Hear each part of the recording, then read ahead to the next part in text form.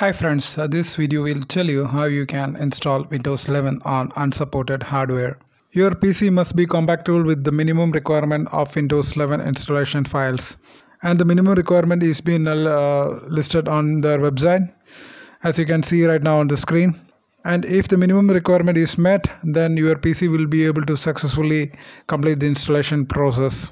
If your system meets the hardware requirement, then you can go and check for the PC health and click on check now. If your PC supports, then you will be able to proceed with the installation smoothly. If not, you have to go and check for the system requirement, as you can see right now on the screen. If that doesn't meet your hardware requirement, then you will be getting a message what you are seeing on the screen right now. This PC doesn't currently meet the system requirement.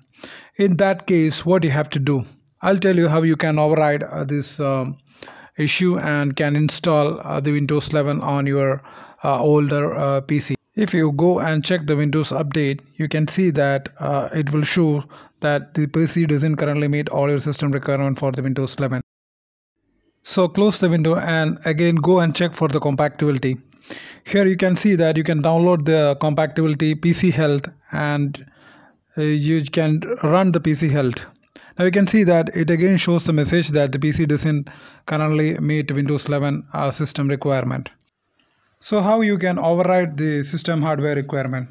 Here I am going to do that with the Windows 10 installer USB created with media creation tool and Windows 11 installation files. And those both combined, I am going to override and install the Windows 11 in my old PC now. First you have to go and download the Windows 11 new ISO. You can download it from the Windows 11 official website. I'll share the link in my description. You can do from there. I'm selecting Windows 11 and I'm downloading. After downloading the Windows 11 ISO, now you have to go and create Windows 10 installation media. So you can download it from the Microsoft website, and you can go here and you can download tools to create the installation media. Now once that is downloaded, just go to the folder and run the Windows installation media.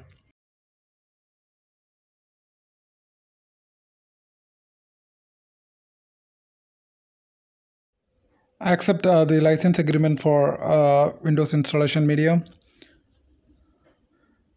Then select create installation media using USB. Make the settings as you see on the screen now. Then click on next. Then click on USB drive. The installation media will be created on the USB flash drive. Now you can see that the Windows 10 media is creating now. And that is ready right now. Alright, right now we have the regular Windows 10 installation media drive. So now you can close down that window. Now go back to the Windows Explorer and open the Windows 11 ISO file you have created and compare it with the file Windows 10 media file which you have created in the USB. You can see that the file structure is similar. Now go to the USB drive and find check for the Windows installation file that is under the sources, which is install.est. You can find and delete that file from the USB drive. We don't need that, so just delete it. Now the next step is that you have to replace the deleted file with the file install.vim file from the source inside the ISO folder of Windows 11.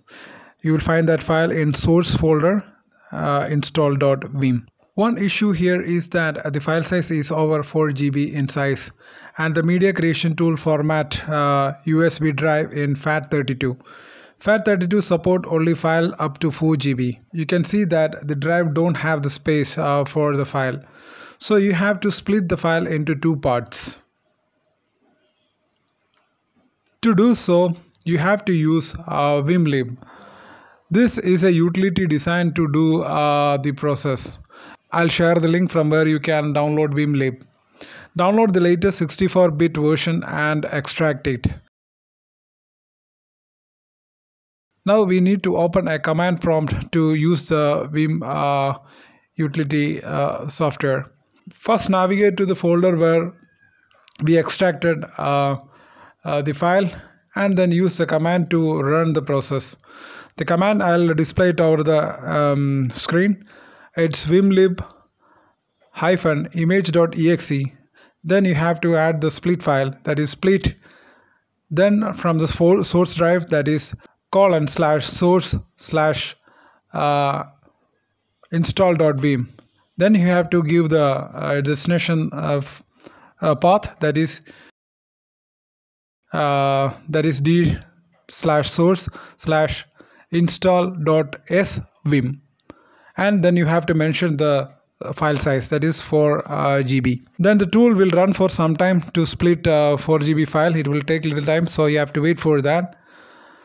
After the split is complete, now if you go to the source in USB, you can see that there are two files and the source file. Windows 10 installer know what exactly need to do with these files. Now everything is ready, and now you can restart the system to run the Windows installation. The installation will run, and as soon as you can see that the installation setup will be same as Windows 10, but that the installation will be done for Windows 11. You have to complete all the process, the Windows installation process, like any Windows installation, and complete the process, and you will be ready to use your Windows 11. You can see that is happening here. You can see in the screen now.